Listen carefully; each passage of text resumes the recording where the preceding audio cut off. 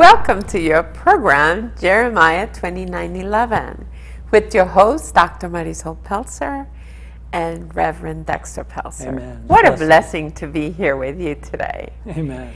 And you know, it is such a wonderful time.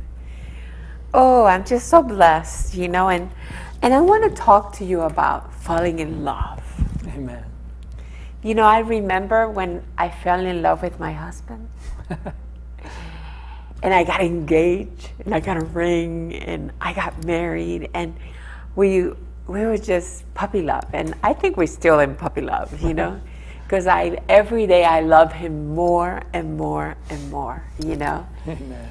And I want to equate that with the Lord. And when you first get saved, Yep. and when you first become the bride of Christ, the joy that you have and the love that you have for him and the passion and the zeal, you know, Yep. it is so amazing. And I want to read you a scripture. In Isaiah 61, verse 10, it says, I delight greatly in the Lord. My soul rejoices in my God, for he has clothed me with garments of salvation. Wow, the most biggest miracle you can ever receive is your salvation. Amen. And arrayed me with a robe of righteousness. Hallelujah. Has a bridegroom adorns his head like a priest, and has a bride adorns herself with her jewels. And you know, as time goes on and you're married, you know, you begin to take, some people, they lose that zeal and they lose that passion. And it's so important that we return to that first love with the Lord. That's right. And that's what we're going to talk about today. And I find that very passionate and very important, because how do you keep that love? How do you keep that passion? I got saved when I was in high school, Dexter. And now I'm a lot older. I have gray hairs to prove it. A lot older. And I mean, over 40 years ago. And I think, wow, the Lord has been so faithful. And I want to remain in that first love. You know, when I first got to know the Lord Jesus, and I went to Bible school, I used to get in the back of a truck and I used to scream, little boy, Jesus loves you, you know? And I just wanted to tell everybody Jesus loved them. Yep. Because I was walking in that first love. And we are called to stay in that love and in that passion. And so that's exciting, the topic. So before we begin, I want to pray. Amen. Father, we just thank you, Lord, and we just welcome the Holy Spirit. Amen. We just welcome him, Father. And Lord, I just thank you that today we're going to learn about how to remain in that first love, so that we're just in the honeymoon with our Father and our Savior, Christ Jesus, and with the Holy Spirit, that we might come to know him and follow him in the power of the resurrection, and serve him and stay faithful and serve him and be obedient to him, because we love him so much, because he first loved us. And I just thank you that you're going to use Dexter in a mighty way, and that your Holy Spirit is going to speak to him. And Father, all the honor, all the glory is for the Father, for Jesus, and for the Holy Amen. Spirit. And we just welcome you, Holy Spirit, in Jesus' name. Amen. Amen. Amen. Well, thank you, Marisol. Well, brothers and sisters, we just welcome you and love you. And and what greater topic than the command in the Scriptures to return to your first love. And you know, anytime the Scriptures tell us to do something, there's a reason for that, because that means that we can fall away from our first love of the Lord. As Marisol said, when we first find him and discover him and are forgiven, we feel the weight of that guilt and shame lifted off of us by the blood of the Lamb who forgives us of all of our sins, and we experience the joy of the Lord as the Holy Spirit fills us. There is nothing like it. I still remember Marisol ran through a field when she got baptized with the Holy Spirit, and how I was just so excited. I was running around outside too. It's just indescribable, the joy of the Lord. When you know that you know that the Lord is with you, that you've accepted Him as your Lord and Savior. And the Word of God says even the Holy Spirit witnesses to you to confirm your salvation. So there should be no uncertainty in accordance with the Word of God. We should know that we know that we know that we're saved. But then once we're saved, it is possible, because the Word of God wouldn't warn against this, for us to fall back away from the Lord and fall back into the world. And let our flesh take over and go back into the worldly things from whence we came. And yet the Word of God says, when you come to Jesus, Jesus said this Himself, and you put your hand to the plow, he who looks back, in other words, to your old life, and wants that and desires it is not worthy of the kingdom. Even Lot, when he left Sodom and Gomorrah with his wife was told, don't look back, as Sodom and Gomorrah were destroyed. And yet she looked back, and she turned into a pillar of salt. God is pretty serious when He says, when you come to me, you deny yourself, you take up your cross and follow me, you don't go back. You don't go back to the vomit. There are so many words in the Word of God. Don't return to the vomit. Don't return to your old lifestyle. Because you are a new creation in Christ. You were born new. You are a new creation. You were reborn in Christ. And as such, it is beautiful. So when we come to that point where we've accepted Jesus as our Lord and Savior, the question is, how do we keep that zeal of the Lord, that passion for God, for seeking Him, for knowing Him, that Paul talks about, where he says, there's nothing more important in my life than knowing Christ and Christ crucified. Nothing more important. Paul's whole thing in his life was to know Christ more intimately. And when the Word of God speaks of us having fellowship with the Father, Son, and Holy Spirit, then we start to get the secret of how do we keep that first love. We keep in that intimate fellowship. And we find that fellowship with the Father, with the Son, and with the Holy Spirit. I know that's hard to imagine, but we've experienced that. You can have fellowship like we are right here, and like we do at our dinner table with friends. You can have fellowship with the Father, the Son, and Holy Spirit. And I'm talking about an intimate fellowship. And I'm talking about a holy God, Jesus, who came down to this earth and made Himself man. And I'm talking about that God gives us the gift of the Holy Spirit to intimately reside inside of us. And if you don't think you have fellowship with the Holy Spirit who resides in us, one with our spirit, then I'm not sure we understand what that word means. So in order to keep that passion for Christ, that passion for the Lord, and that earnest desire to know Him deeper and more intimately, there are things the Scripture shows us to do. But first, I want to just go to the commands to return to your first love so you see where that comes from. Turn to Revelation 2, verses 4 and 5. Now, this is one of my favorite parts of Revelation, is that Jesus Christ, through John, the Revelator, wrote 7 letters to 7 different churches.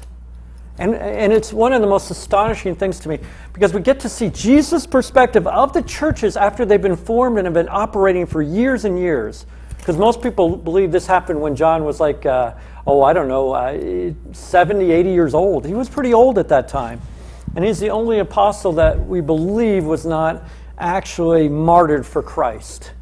They tried to. They put him in boiling water, and they did other things, but the Lord protected him through all that. But here it is. The letter, Jesus is actually writing to the churches, telling them what He's seen, what they need to repent from, what they're doing good, what they're doing bad.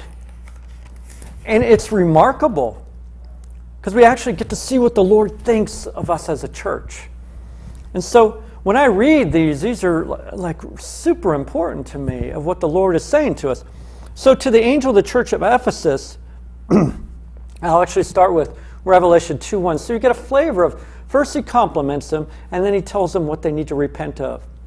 He says, to the angel of the church of Ephesus write, these things says He who holds the 7 stars in His right hand, who walks in the midst of the 7 golden lampstands. This is, of course, Christ.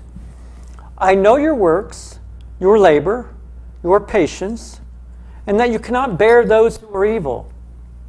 There's something to make you stop right there.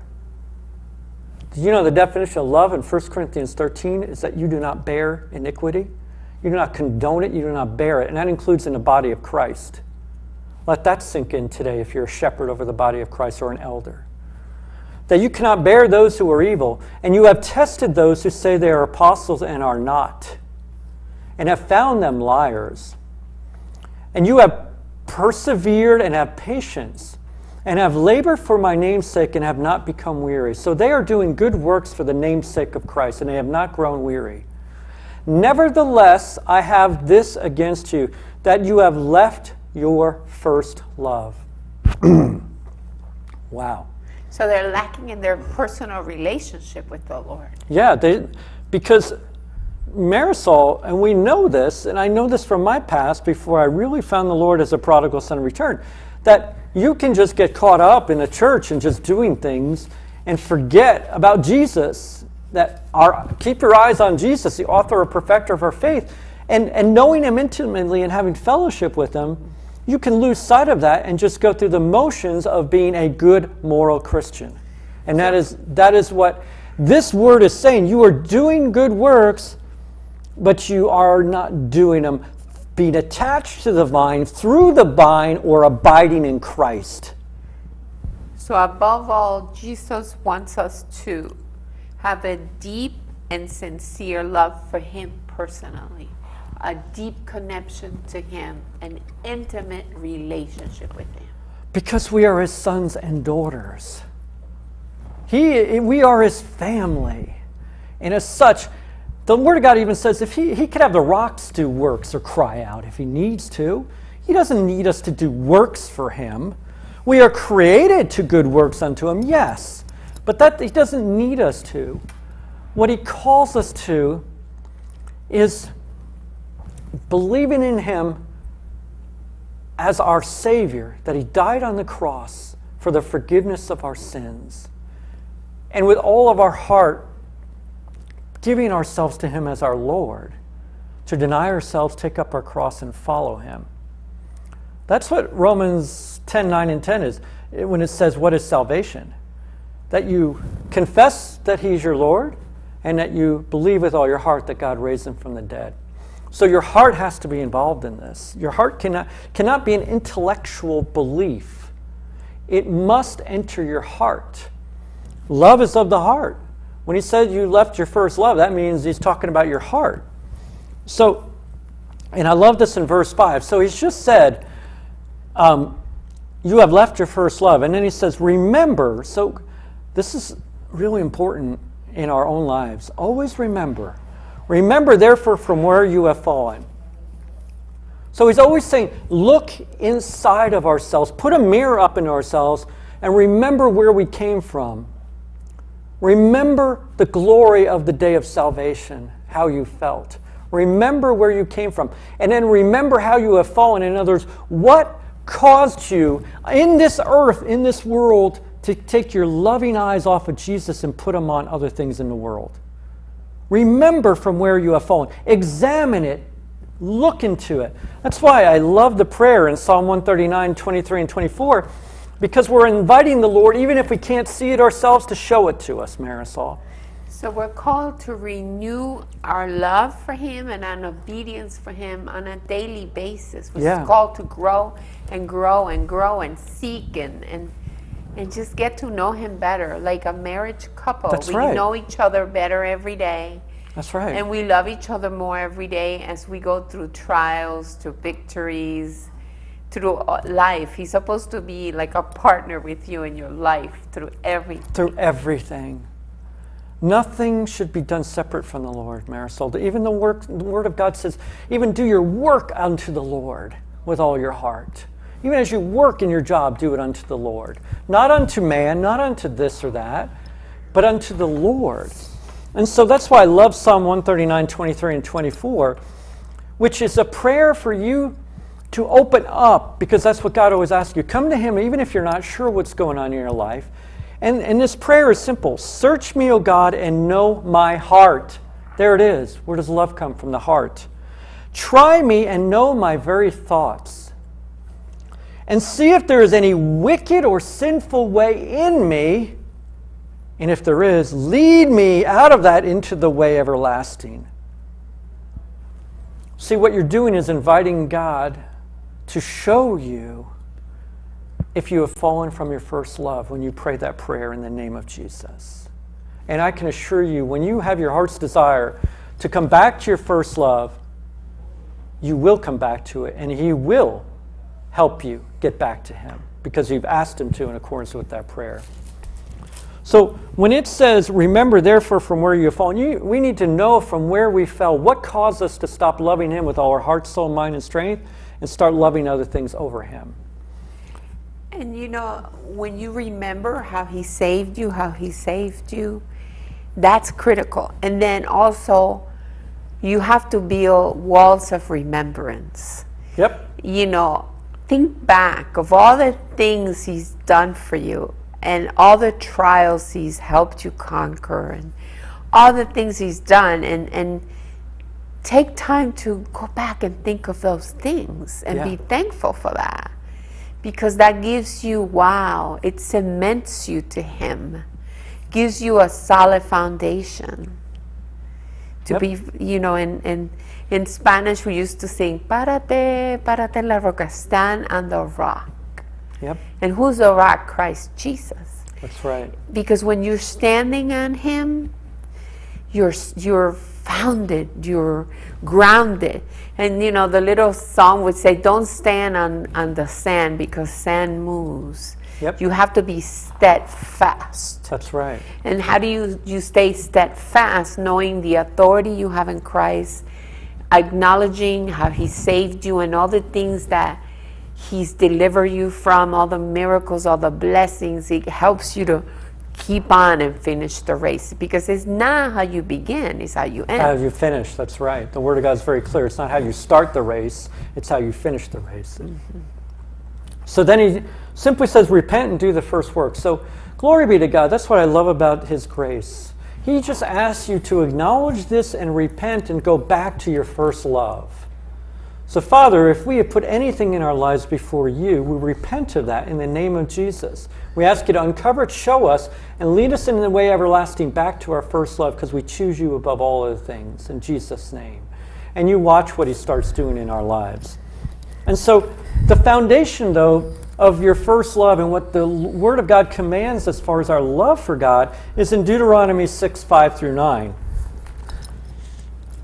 So if you turn to that, you see that this is not a part in, part out. This is not a, well, I love You a little, Lord, and I love the world a little. No, this is all in. This is total abandoned love for Him. It says, you shall love the Lord your God with all your heart. And if that wasn't enough, with all your soul and with all your strength. That means what you put your time and effort into. And these words which I command you today shall be in your heart, written on your heart. That's why we have hearts of clay. You shall teach them diligently to your children, and you shall talk of them when you sit in your house. Do you understand? This is not just a casual thing on Sundays. This is a lifestyle. You shall talk of them when you sit in your house, when you walk by the way, when you lie down, and when you rise up. Last thing before you go to bed is, I love You, Lord. Read the Word. First thing when you get up is talk to the Lord. Talk about it. Loving Him with all your heart, soul, mind, and strength. You shall bind them as a sign on your hand, and they shall be as frontlets before your eyes. They would actually wear this square thing right there. You shall write them on the doorposts of your house and on your gates. So I think this is pretty important. Everywhere you look, your hand, here, your gates, you walk in your home. What does it say? Love the Lord your God with all your heart, soul, mind, and strength. Remember then from whence you have fallen. Remember and come back to your first love. This is not a intellectual love. This is a love from the depth of the heart. So whatever you love in this world, your mama, your papa, your children, your brother, your sister, it does not matter. That love should pale in comparison to our love for God. Pale. Be insignificant compared to that. Now, let's read another scripture that is in Revelation, again, the letters to the churches, which shows how God sees when we aren't all in with this love. And it's it's Revelation chapter 3, verse 14. We're going to start, and I'm going to read the whole letter because it's short, or at least most of it. The letter to the church of the Laodiceans, and it's Revelation 3:14. And to the angel of the church of the Laodiceans write, these things says the Amen, the faithful and the true witness, the beginning of the creation of God. I know your works, that you are neither cold nor hot. I could wish you were cold or hot. So then, because you are lukewarm, and neither cold nor hot, I will vomit you out of my mouth. This is Jesus speaking. Because you say, I am rich, I have become wealthy, I have need of nothing. In other words, the things of the world are satisfying you. And do not know that you are truly wretched, miserable, poor, blind, and naked in the spirit world. I counsel you to buy from me gold refined in the fire, that you may be rich, and white garments that you may be clothed, that the shame of your nakedness may not be revealed, and anoint your eyes with eye salve that you may see. This is God's love. He says, as many as I love, I rebuke and chasten. Therefore be zealous and repent. How do I know this scripture? Well, because as a prodigal son returning back to the Lord, I was taken to heaven by an angel, and I was brought before Jesus Christ, and he vomited me out of his mouth. Then the angel took me back down to the earth. It was one of the most horrible experiences I could ever imagine having. I had just got done studying Revelation and the letters to the churches, so I knew what that meant. It still took me months after that to recognize, until I finally heard from the Lord and understood everything that happened. And the Lord actually spoke to me and said, you cannot serve me in the calling I have for you and be lukewarm. You either choose to be all in, on fire for me, in love with me, or all out. But it's your choice. So I chose to be all in. I mean radically all in. Surrender my whole life, died to myself, crucify my flesh with Christ, deny myself, take up my cross and follow him. And I spoke those words of absolute, total abandonment and surrender to him for the rest of my life. Now, because of the grace of God as a prodigal son, you know what happens when you return. You come to your senses and you repent and return to the Father. What does the Word of God say? The Father in the prodigal son story in Luke throws his arms around the son as he's coming back. He runs out to him, throws his arms around him, and kisses him on the neck and throws kisses on him, and welcomes him back as a full son. He puts the ring on his finger, the robe on him, his shoes, the belt, brings him back in as a full son. And we know the son said, I'm just going to come back as a servant because I'm unworthy. But God loved him fully back because he repented, said, I have sinned against heaven and against you, Father, and he returned. And it does not matter where we are in life, how badly we have sinned. I can guarantee you this. I was the worst sinners I know. You can always return to God. And that's the beauty of his grace. He simply says, return to me. With all your heart, all your soul, all your mind, all your strength. So no matter where you are in your life, even if you've fallen away from your first love, there is a place you can flee to, and that is back to the Father's arms. And he will always lovingly accept you. And Marisol, you know, the name of our program is Jeremiah 29:11, so I can't help but read 11 through 14, because let's listen what the Lord promises when you run to his arms. When you seek him with all your heart, let's see what he promises he will do for each one of us. And there is no exception. There is no man or woman that is treated differently than another. When the Word of God says he will do something, he will do it for everyone. It says, Jeremiah 29:11, and it's going to be in the last verse here. For I know the plans that I have for you, says the Lord, plans to prosper you and not to harm you, plans for a hope and for a future. Then you will call upon me and go and pray to me, and I will listen to you. And listen to this, and you will seek me and find me when you search for me with all your heart. I will be found by you, says the Lord. And then he goes on and says, I will bring you back from your captivity. As a prodigal son, I know the truth of these words now. When you seek him with all your heart and you truly repent, you come to the end of yourself like the prodigal son did in the pigsty with nothing left in life. Me, I was living in a barn with nothing left in life. When you come to that point and you turn towards God and repent and then seek him with all your heart, he promises you'll find him. You're looking for your Savior, he promises you'll find him. With joy. And the Word of God, this is what amazes me. And I've seen this when we've had people do this.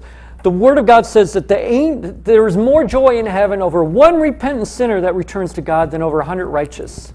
And that the angels in heaven rejoice over that one repentant sinner. All of heaven rejoices. I mean, it's amazing to me. The glory of heaven that someone has returned into the loving arms of the Father, all in. So when I had that dream, now you can understand how, to me, this is like really serious. This is not a game. I'm either all in or I'm all out. I'm not going to straddle the fence. That's an expression we have. Straddle the fence. Try to be on both sides. I love the things of the world. I love the things of God. I want to keep my friends in the world, and I want to have my friends in God. No, no. You see, when you understand the Scriptures, you cannot love the things of the world and love the things of God. It says you cannot. Jesus says you cannot. You'll either love one or hate the other, or love the other and hate that one. You cannot love them both. That's the Word of God. Is it worth it? Hallelujah. One of the greatest gifts, and Marisol, you know this, I mean, the joy that I had when I came to the Lord, and then he washed me clean and took all that guilt and shame away from me.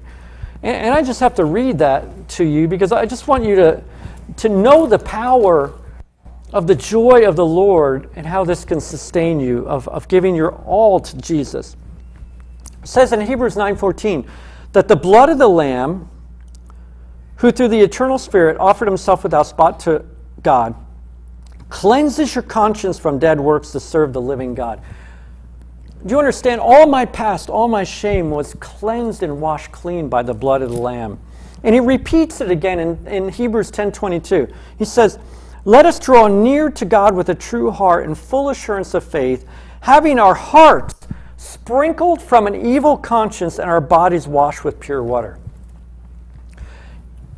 You see, coming to him all in, and when I did, I remember praying these words to the Lord God Almighty. And why? Because the accuser of the brethren, Satan, was accusing me every day that I lost my salvation. I'd sinned too greatly as a prodigal son against God, and I was gone. Forget it. And I was horribly miserable. So I read these words in the Word of God, and I prayed them back to the Father. I said, Father, if this is true, I ask for this to be true in my heart. I ask that this guilt and shame be taken away in accordance with the Word of God by the precious blood of the Lamb. Do you know that very afternoon I prayed that prayer, a prophet came with a basin of water, actually an empty basin, came in and said, may I pray for you? The Lord sent me. And I knew this prophet, so I said, yes.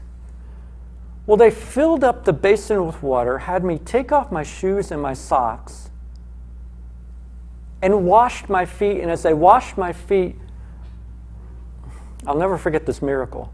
They said, as far as the east is from the west, so far are your sins removed from the Father's memory and from your memory from this day henceforth. You are washed clean. And as God is my witness, that guilt and shame left me, has never come back. This is years ago. So when you come to Jesus and you come to your first love and you understand what it's like to be washed clean and not have that guilt and shame that you have to carry, just as one example of what it's like to be in his loving arms, there's no way you turn back. And if you have turned back, as I had, stupidly as a prodigal son, the good news is he'll always bring you back into this family if you simply repent and come back to him and seek him with all your heart. And he promises you will find him. He says, I will be found by you when you seek for me with all your heart. Don't give up. No matter how badly you messed up, and I guarantee you haven't messed up as badly as I had. That's the grace of God. That's what I mean by first love. So the Word of God is amazing. Because I can tell you this, it says, he who is forgiven much loves much. So for me, my salvation is so precious that I am forgiven of so much that I tell the Lord, and he knows this, that if I have all eternity to thank him for my salvation and my mama's salvation, that's another story, it will not be enough time. All of eternity will not be enough time to thank him for that. To me, that's first love, and I don't ever want to lose that. Do you know when the disciples came back and they did, the 72 were sent out 2 by 2, 72 disciples, and they were casting out demons and healing the sick, and they came back and saying, even the demons had to obey our word when we cast them out. What did Jesus say to them? Rejoice not that the demons had to obey your word, but rejoice that of your salvation, that your names are written in the Lamb's book of life. So when the word says, Marisol, remember, we need to remember from whence we came. And we need to remember what it's like to be washed clean. We need to remember what it's like to have the joy of the Lord in our hearts. And we need to get back to that every day. And does that take work or does that take time? Remember, love the Lord your God with all your strength,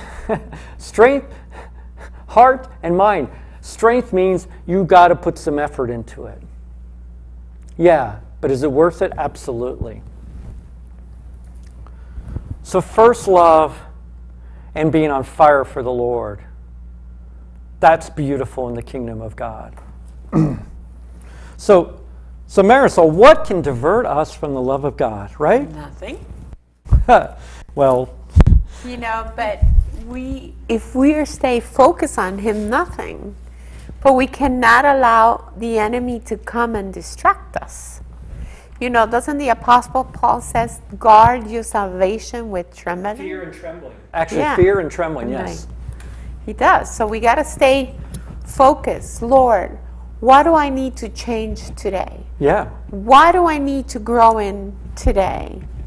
To keep seeking him. Yeah. To keep being intimate with him. Because the blessings of yesterday were yesterday's blessing. But you need to get today's blessings, today's anointing, today's download from him. Yeah. Because when you sit at his feet, you will get New his things. loving instructions for your life, right? Every day. That's right. Every day. You know, because every day is like, every day we need to drink water, we need to eat food. And with him, if we want to stay healthy spiritually, every day we need that download of that flowing water and that new spiritual food, you know. And I love the story of Martha and Mary. Yeah. You know this story, and brothers and sisters, you know it, but it's just beautiful. How Jesus makes these profound illustrations and demonstrations in the Word and make sure they were recorded for us. As you well know, Martha was running around preparing a meal for Jesus and the disciples, which is a good thing, right? Mm-hmm. But Mary chose to sit at Jesus' feet and listen to every word which Jesus spoke. Mary was a radical lover, and Martha loved Jesus too. You need to understand that, because the Word of God says that. And Jesus loved them all greatly. The Word says that Jesus loved Lazarus, Martha, and Mary. Remember, Lazarus was a brother who died, that Jesus raises from the dead. He loved them. The Word says that. And they loved him. But Mary chose to sit at Jesus' feet and listen to him, every word he spoke. And remember what Jesus said to Martha. Martha complained and said, Jesus, make Mary get up and help me prepare the meal. And Jesus said, Martha, Martha, you were worried about so many things. But Mary has chosen the better part. And what she has chosen will not be taken away from her. She chose to sit at Jesus' feet. Jesus was demonstrating something so important. In order to have an intimate relationship with him, you need to sit at his feet and listen to every word he speaks to you. Directly or through the Holy Spirit, it matters not, because it's the Spirit of Christ. But you need to sit at his feet and adorably listen to every word he speaks. You know, again, you know, the Lord uses that metaphor, you know. And I just want to nail it to the wall. You know, it's like you know, when you come to know the Lord Jesus, you become his bride, right? Yep. So in the natural world, when a young woman chooses to get married to a young man, her life completely changes. She no longer does the things that she used to do. She's now a housewife. Her responsibilities change. She has to spend quality time with her husband. She has to take care of the house. She has to cook. She cannot be single anymore. You can have, so when you come to know the Lord, you are now married to Him. So you have to nurture your relationship with Him. Get to know Him. What He likes, what He doesn't like. Praise Him, worship Him, spend one-on-one time with Him so that He can speak to you, guide your life. You cannot just say, He's my Lord, and put Him on a shelf. He has to be the center of every part of your life, the center of your marriage, the center of everything. Everything, He is the core of everything. You cannot just go visit Him on Sunday morning at church. He has to be with you 24/7 in your life, in your work, as you're driving, That's right. as you discipline your children, in your business, at the bank, everywhere. Yeah. And that's what it takes to know Him and to follow Him in the power of the resurrection. Amen. Yeah. And like Marisol, just a simple example. What's the first thing I do when I wake up in the morning? What do? Put on the worship music. Right.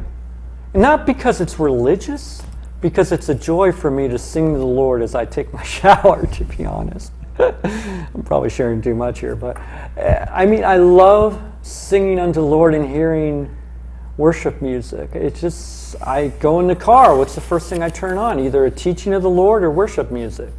It's what I've chosen and what I love. And I hope you don't separate those two. I've chosen it, and I love it. I love singing unto the Lord and praising Him. And there was an example today. We love the Clippers because we're not religious. That's the local basketball team. Right, that's the local basketball team. And as they were playing, I was like, thank you, Lord, they're going to win. And I was, and I was like, thank you, Lord Jesus, that the Clippers won. I even said, thank you for Him, for giving me the desires of your heart. And then one of the players was hurt with his Achilles. Chris Paul, CP3. And you know what is so amazing? That he said, everything's going to be okay. Right. Because my grandmother first. My grandmother and my mother are praying for me. So everything's going to be okay. So everything's going to be okay. Yeah, I love that testimony. I love that testimony because it just shows that his trust is in God, that he knows who God is, and he is a professional basketball player, but he's not trusting in his ability. He's trusting in the Lord and that the prayers are answered. And it's amazing how it can impregnate every area of your life. That's right. And I just thank Him for everything, because everything we have is His. That's right. So here we have a young man playing professional basketball, who his mom and grandmother are praying for him. And it's a blessing. He's trusting God in every single area. And we have a friend who's a professional boxer. Yep. And he, in his testimony, he says that the reason he lost one of the fights was because he had everything. The Lord was in every area. But he told the Lord, no, I have this area under control. I do the boxing. But no, God has every area of your life. He wants to invade it and bless you, but you have to open it to Him. Amen. And he was a known heavyweight boxer, and actually, and what he said, Marisol, and I love it. God, you have the moon, the stars, the heavens. You take care of them. Boxing, I got this covered, is what he said. And the Lord kept trying to get his attention that this next fight he was not to fight. And he knew he heard from the Lord, but he just kept saying, and I love his testimony, he kept saying, Lord, you're in charge of the heavens, the stars, the moon, all that stuff. You got that, I got the boxing. I got it covered. Well, of course, he got beat in that match and hurt badly, and he couldn't even function. And then he, of course, he repented. Thank God. I'm so glad, Marisol, that God, even when he tells us something we disobey, he still gives us room to repent. And I'm so thankful for that. And he's a mighty man of God now who gives incredible testimonies, incredibly anointed. Because he finally realized, I can't be straddling the fence. I can't give God the sun, the moon, the stars, and me take the things on this earth. That's unacceptable. I'm either all in or I'm not all in. And his testimony is beautiful about that. So he chose to be all in, and today he's a mighty man of God. What a beautiful brother in the Lord. And so I love that. So let's see what the scriptures say about that, because it's so tempting to love the things of the world and to think that we're in charge of them. Let's see what the scripture says in Matthew 6:19. This is, of course, Jesus teaching. He says, do not lay up for yourselves treasures on earth. None. Don't lay up any treasures on earth, where moth and rust destroy and where thieves break in and steal. Nothing you do on earth, as far as treasures being a nice house, a nice car, whatever, a big bank account, it does not matter. Don't lay up treasures on earth, but lay up for yourself treasures in heaven, where neither moth nor rust destroys and where thieves do not break in and steal. For where your treasure is, there your heart will also be. Such a truth. So when God says, come back to your first love, one of the greatest things that happens is that we get our jobs, we get our careers, we're successful, and we start to forget about God and think, we got this all figured out, our life's all good. I got a family, I got a house in the suburbs, I got a car, I got a bank account, I'm good, I'm covered, Lord. I don't need you anymore. Sound familiar? That's what happened to the Jewish people over and over again. Every time God prospered them, they left him. And then he disciplined them. Well, guess what? Remember what the word says. I chasten and I discipline those whom I love. So if you want to lose everything like I did, Lord willing, that won't happen to you. For him to get your attention, for you to come back to your first love, you have that choice as I did. God, I wish I knew this truth back then. I could have saved myself a lot of misery, but I am so thankful that the Lord chastened me and disciplined me and allowed me to be all in with him. And showed me the importance of that in a supernatural way, bringing me to heaven. And yes, vomiting me out, but I would never trade any of that for anything to be where I am today, in love with him. And then he says again, as if that's not enough, in Matthew 6:24, no one can serve two masters. For either he will hate the one and love the other, or else he will be loyal to the one and despise the other. You cannot serve God and money, mammon. So as a prodigal son, I love mammon. Yeah, I used to count my bank account every day. Such a fool. Well, you can't serve God and mammon. So you're going to love one and hate the other. Isn't that... You want to talk about scary, I'm sorry. But if you love the things of the world and you love your money and everything, then do you realize you hate God? I didn't realize it. I had no clue. I do now. It's despicable what I was doing to God. For the Word of God says, if you love me, you will obey my commandments. You cannot love him and not obey his commandments. You don't believe me? Read all of 1 John. It's repeated over and over again. In fact, I see some of you are skeptical, so let's just turn to that. 1 John chapter 4.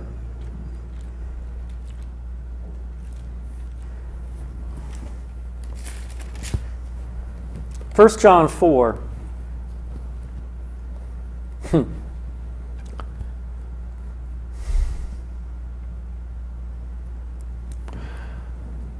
We'll start with verse 7. Beloved, let us love one another, for love is of God, and everyone who loves is born of God and knows God. So remember, it's telling us to return to our first love, so we're learning what love is. He who does not love does not know God, for God is love.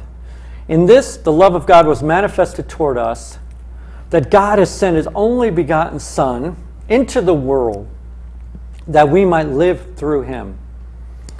In this is love, not that we love God, but that he loved us and sent his Son to be the propitiation for our sins. So first of all, we're learning the amazing love, what love really is, that he would send his only begotten Son to die for us.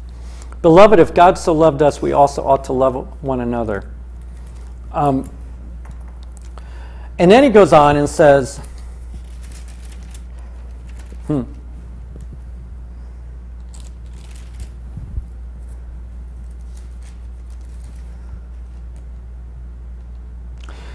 in 1 John 5:3 says, "For this is the love of God, that we keep his commandments, and his commandments are not burdensome." And in verse 2 it says, "By this we know that we love the children of God, when we love God and keep his commandments." Over and over again it says that if you love God, you keep his commandments. And his commandments are very simple. Love the Lord your God with all your heart, and love your neighbor as yourself. Those are the two commandments repeated in 1 John.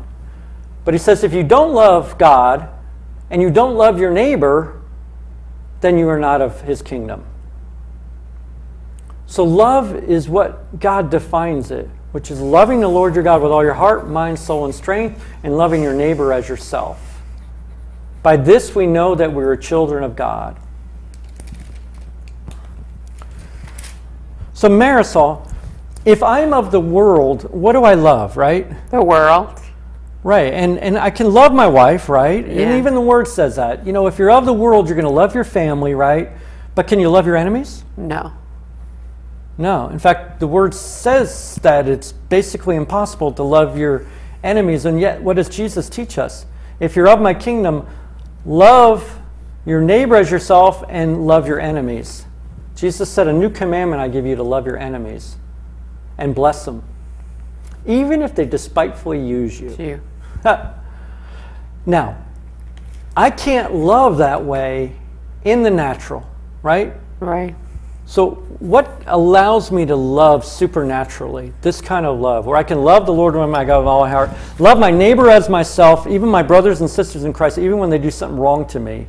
What can cause, where can a supernatural love come from, Marisol? From God, because the Word of God says God is love. And then when you know him and you follow him in the power of the resurrection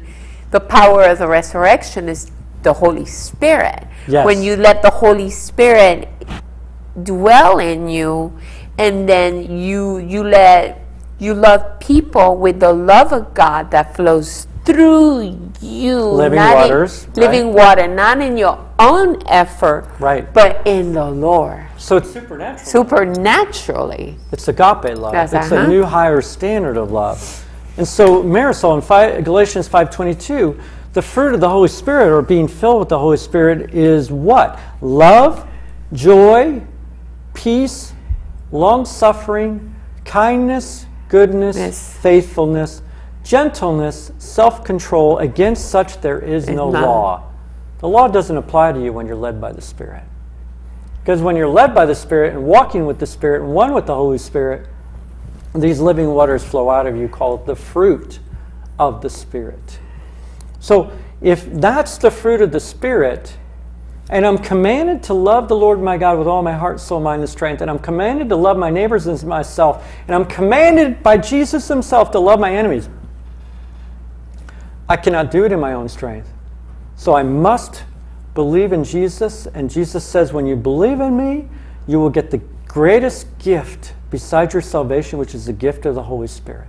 Amen. And then this fruit of the Holy Spirit will flow through you. As Jesus said in John, rivers of living waters will flow out of your belly and touch everyone you touch. Supernatural love. So that is the same kind of love I need even to love the Father. And it may kind of surprise you, but I don't want to love him with an imperfect love out of my flesh. I want to love him with the perfect love of the Holy Spirit. So I want to be led by the Holy Spirit, even to worship God in spirit. Why do you think it says my true worshipers will worship in spirit and truth?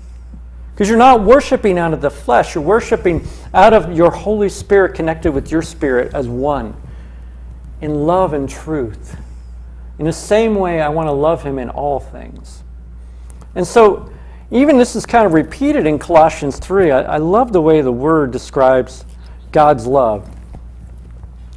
3:12, it says, Colossians 3:12 through 17. Therefore, as the elect of God, holy and beloved, put on tender mercies, kindness, humility, meekness, long-suffering, bearing with one another, and forgiving one another. If anyone has a complaint against another, even as Christ forgave you, so you also must do. Remember, in 1 John it says, if you don't love your neighbor, then you are not loving God. There's no separation. But above all things, put on love. Verse 14. Marisol, but above all things, put on love, which is the bond of perfection. And let the peace of God rule in your hearts, to which also you were called in one body, and be thankful. Let the word of Christ dwell in you richly in all wisdom, teaching and admonishing one another in psalms and hymns and spiritual songs, singing with grace in your hearts to the Lord. And whatever you do in word or deed, do all in the name of the Lord Jesus, giving thanks to God the Father through him, what you were talking about earlier, giving thanks in all things. Above all these things, put on love, which is the bond of perfection. For love covers a multitude of sins. In other words, if you love, no matter what happens to you, you can forgive. And when you can forgive, you won't have that weight on you. It will be lifted off you, and you will walk in peace and joy all the days of your life. So Marisol, return to your first love. Right? And you can't do it in your own strength. You cannot love God as he is worthy to be loved in your own strength. So you have to make a choice, and then you have to seek him with all your heart. And it's not a one-time thing, Marisol, right? This is a journey until the end. That's why Paul said it doesn't matter, it doesn't matter how he started the race. He said, I want to finish the race and finish it well and receive the crown. And the same crown that he will receive, he will then put at the feet of Jesus and thank him as an act of worship and praise. I don't know about you, but I want to finish the race madly in love with the Father, the Son, and the Holy Spirit. And I want to be able to lay those crowns at his feet with joy in my heart. And I want to hear, as Paul said, he wanted to hear, well done, good and faithful servant. I think it was Bob Jones, when he almost died years ago, it was probably 30 years ago. He did die. He went to heaven, but he was brought back to life through the prayers of people. But when he went to heaven, the first thing the Lord Jesus said to him is, did you learn how to love? Amen. Very simple question for Bob Jones. Well, he gave him another 30-something years to come back. He's a great prophet in the body. And he learned how to love. But that was the first thing, and really, as far as I remember, the main thing that Jesus said to him, did you learn how to love? Have you learned how to love the Lord your God with all your heart, soul, mind, and strength? And if you haven't, you just have to seek him and seek that love with him with all your heart, soul, mind, and strength. And you will find him, and you will find that love with him. You will find that fellowship with him. Because he says, I will be found by you. He will make himself real to you, and you will never be the same when he reveals himself to you fully. I was never the same, Marisol. Never the same when Jesus revealed himself to me. And when the Holy Spirit filled me and I ran around outside singing songs in the Spirit, I was never the same. Amen. Right? You'll never be the same. But you must accept Jesus Christ as your Lord and Savior. And then he will fill you with the most beautiful gift of all, the gift of the Holy Spirit. And with that gift of the Holy Spirit, you will learn how to love. Amen. Because supernaturally the Holy Spirit will pour that love out of you as living waters.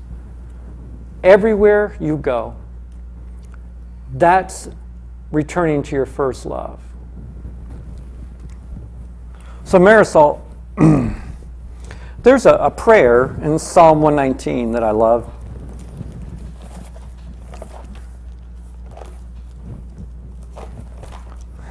Almost everything I pray is out of the Word of God. Because remember, brothers and sisters, all the promises of our God are yea in Christ.